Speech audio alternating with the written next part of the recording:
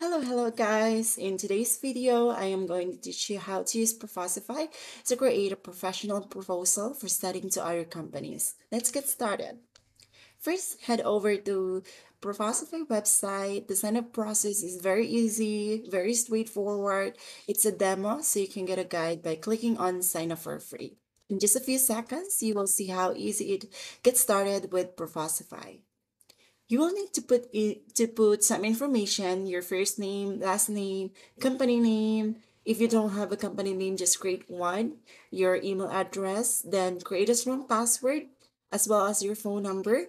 After that, click on create my account. After you sign up, it will ask you for additional information to help customize your account and learn more about its users. For example, what best describes your role? You can choose option like sales manager, how many employees at your company. You can select options like 1 to 10, and it will ask you which country or what country do you live in. So mine is Philippines. I'm going to put it in there. Once you've completed that, you will be welcome to the dashboard, and here are some steps you need to follow to get started. You can watch the introduction video if you like. In here, you can check your profile information, and also you can update your branding or your logo, add your teammates, add your clients, build your proposal template. Lastly, you can set your proposal. And on the right side corner, you will find various options to help you navigate easily, such as the content library, templates, the metrics, users, clients, integration. You can also modify settings in the settings section.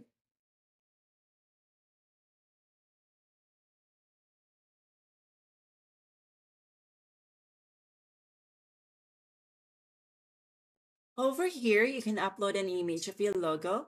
If you already have one, you can just simply drag and drop the file into this area. Just wait for a few seconds, and there you have it. Also, there are some few information you need to input. Once done, you can click save.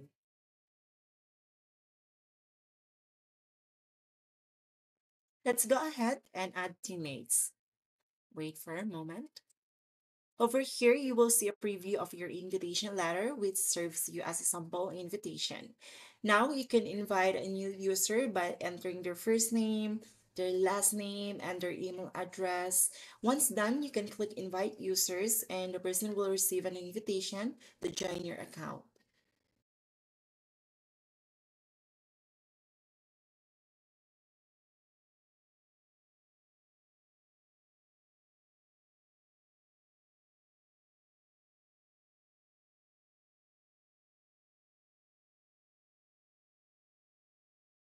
Next, we will build our first template, which we will use an example to set up a document before sending a proposal. When building your first template on Proposify, start by using the starter template provided. Since we already have uploaded a logo, we can use this to reflect your company's identity brand. Okay, so first let's start with the cover page. This is where you will add your company logo and the proposal title. Next is the introduction. Here you will provide a brief overview of the proposal to set the stage for your client. Then move on onto overview section. This is where you will summarize the key services you are offering. In the service section, you will go into more details about what you provide, clearly outlining to your offerings. Following what you invest, here you will specify the price and payment terms for your services. And in the agreement section, include all the terms and conditions related to the proposal. For the template tips and tricks, this is so helpful. This is a note that will guide you through customize your proposal effectively. Then we have the optional services section. This is where you can list any extra services that your client may want to consider. On the left side section, this is where you can edit your proposal. You can add branding elements such as text, image, videos, shapes, lines, tables, pricing tables, and lastly, the signature. Then, once you're familiar with creating a proposal, we can go ahead and generate our first starter template.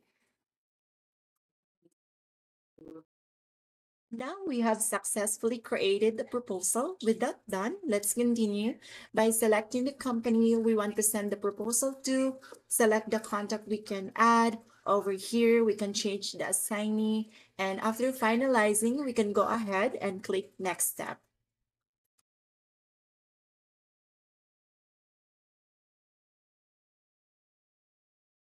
And this is the email looks like.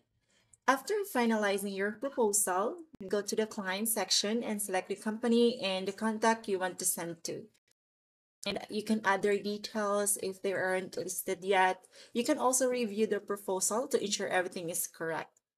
In the email composer, you can personalize your message, addressing the recipient by name and including a subject line. If you want, you can also use the share documents option to include additional files or documents. To add a new client in Proposify, start by navigating the Clients tab from your dashboard. Once you're there, you can click Add New Client button. A form will pop up where you can enter the client details such as the company name, the contact person first and the last name, as well as their email address. You can also add extra details like phone numbers and addresses if needed. Once you have filled in necessary information, then click Save. The client now will be added to your database and you can easily assign proposal to them in the future. Here we can update your profile. So in the profile section, you will see fields where you can edit details like your name, your email address, and the company information. You can also upload or change your profile picture here. Once you have made the necessary updates, click Save to apply the changes. Your profile will now be updated with the new information. And we have our content library. This is where we can find template stuffs like that.